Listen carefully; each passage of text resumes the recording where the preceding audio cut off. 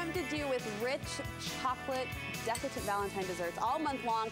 It's time to lighten things up just a little bit with a fresh, low-fat berry dessert made from scratch. Becky Lowe says her raspberry cream roll is easy to make. You're going to have to sell me here, though, because we're talking about a cake from scratch, which seems like a lot of work these days. Oh, you know, we have kind of moved away from scratch cakes, but it is easy. And so let me just show you the tips. Now, first off, we're making a sponge cake for this one because it will eliminate the fat and it becomes a very nice low-fat base to what we're doing. So to begin with, I have some eggs that are beaten up right here, and all we did was just take some eggs. We beat those until they were nice and light and creamy, and I separated the whites out first. Okay, and all you do is just beat. It's beat. You can do beating. Most people can handle that. It's like therapy in the kitchen, right? Okay, and then we're adding some milk and some sugar to it as well. Okay, now at that point, what I have is the flour and cornstarch and some baking powder and salt, and you put that into the eggs, and in the meantime, if I was doing this by myself, the eggs? Yep, dump a whole thing into the eggs there. And we're going to put the rest of that in as well. Yep, go ahead and put the whole thing in. And we'll just shake the last of that in. And then stir that up. Now this is a little key with the sponge cake is you don't want to overbeat it. So just beat it until it's smooth, stir it until it's smooth.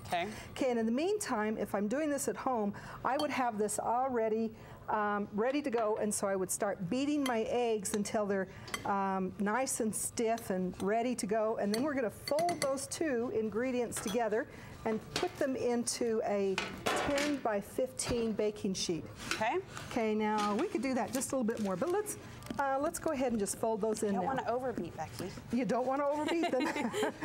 All right, take that out, and we'll just simply fold those in together and put those into... I love the look of egg white. It's always like clouds, isn't it? Oh, yeah. In fact, this really does make it nice and light and airy.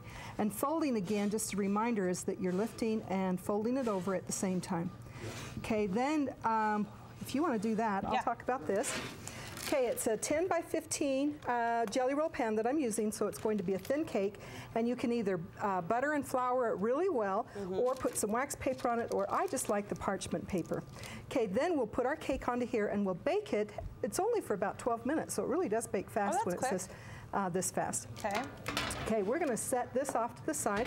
You can see how that's folding nicely. Very good. Okay, and let's go on to this next step right here. Okay, we know that that's going to end up in our pan. Okay, once it is baked, we will take just a simple, clean dish towel. And I like these old rolling it. Yes. And I like these old flour sack type dish towels to use this with. You know, we'll open them up, we'll sprinkle it generously with some powdered sugar, and then we'll turn our cake out on top of the there it is. Oh, look at that. And because we roll it while it's still warm, then it makes that round shape. Okay, now at this point, this is the delicious part. This is where the goods come into play, right? And you know, because this is a thin cake, you really don't have to worry too much about it. It is thin. I was surprised how thin it was. Almost thinner than a bread slice. Yeah. It sometimes will get just a little bit higher. Now, a trick with this one, though, is you want to do this while it's still warm. Don't let it cool. If you let it cool too much, then you end up cracking. You can see some cracks starting to form, and then it leaks out. Oh, we don't want that. But, you know, if it leaks out, it's okay, because it still tastes good. All right. Okay, I'm going to do this part, and then you can do the cream part. And the cream part, well, first off, this part, and I'll start putting it on, is just simply raspberry jam. And I stirred it so that it's smooth to begin with. This is where all your canning really comes into Star Center, if you have that, if you can use the fresh stuff. Now, also notice that I'm only putting it down part way because it does end up squishing out as we're going. Okay, now what you have in front of you is the cream cheese with a little bit of powdered sugar, a little bit of vanilla, and also some cream. Cream to lighten it up. There. Spreading it out. Yep. Okay. Same thing again, and you don't want to spread it right to the edges because it will end up gushing, and I like to put it more in the center of the curve rather than clear out here at the end. Right. And so far, the eggs are the only thing that's fat in here. We have added some cream to lighten this up, but we're using a fat-free cream cheese with it. And again, you're doing this about 30 minutes after it bakes. And then what we'll do is we'll use our towel to roll that back up again, this time without the towel. Okay. and keep rolling, and we'll dust that with some where it's already been in powdered that shape, sugar. it kind of falls into Yeah, that and you natural can see that it's formation, starting to squish out.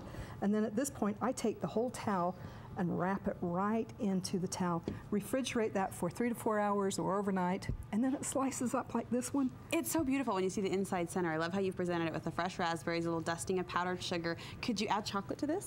You could. You know, I know we're going low fat, but I have to ask. You know, we tried to make it a little bit lower fat because of the chocolate this month, but 2 things. You could put it inside of that roll, or you could drizzle it over the top. Oh. You know, it would be perfect for us. Great. Yeah, we like chocolate. We agree on that point. Becky, thank you so much. A delicious recipe, and you can find the recipe, of course, on our website, studio5.ksl.com. Just click on the green recipe button.